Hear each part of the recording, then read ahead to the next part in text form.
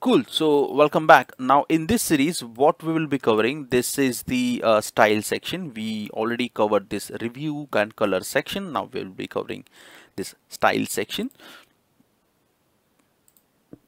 In the accessibility itself, cell styles is available. Now because in Office 365 itself, right, this when you open the Office 365, that time only there is accessibility ribbon is not available. To turn that on again, you need to just click here.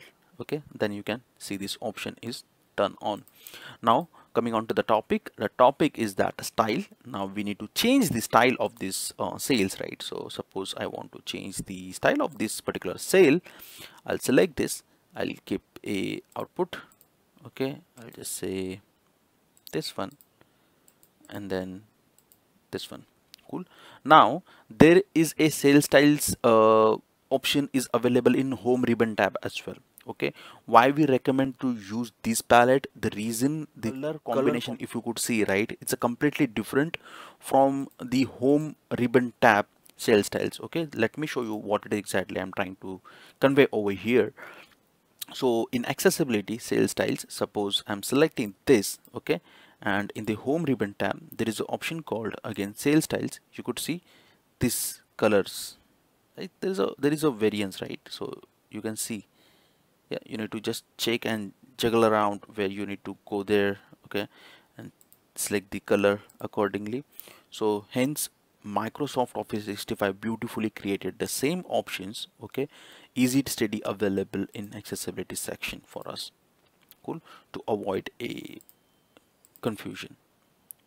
Now table styles, simply before we jump on that, we need to just convert this into the normal text, right? So I'll just say no fill, sales styles as well, none, normal. Okay, now we just need to select this first, and then we need to format this. To turn this option on, right, we need to format this table as a table. So just click on this format table, and then I'll say this is the format, and then simply the create table, I'll just select this option. Cool. Again, I'll move to the accessibility here, table styles. I'll just select this table styles, and then whatever styles I want to change, right, which is accessible for inclusive culture, right, the people who are from the PWD resources, right, those can also intake this data. So that's what, and then I've just changed it. Cool. Now the pure table styles, if I've added a pure table, right, suppose I want to insert a pure table, I move to the insert pure table, I just add a pure table over here like this.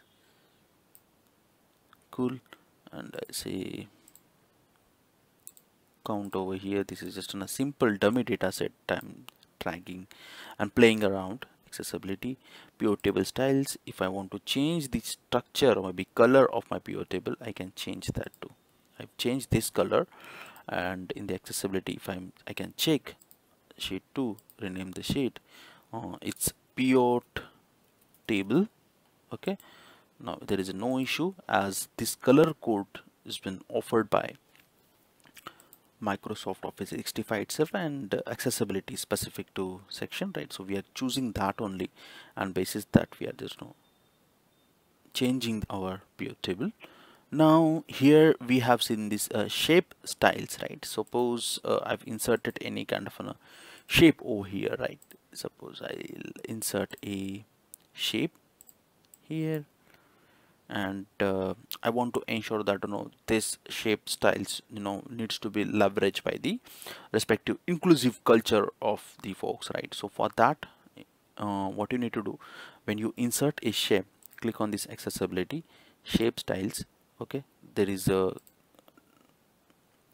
color you have to add, you have to pick. Okay, I've just selected this, and then these are the second option which is giving us an error. Okay, what is the meaning of this rectangle, right? So we need to add that as a alt text over here.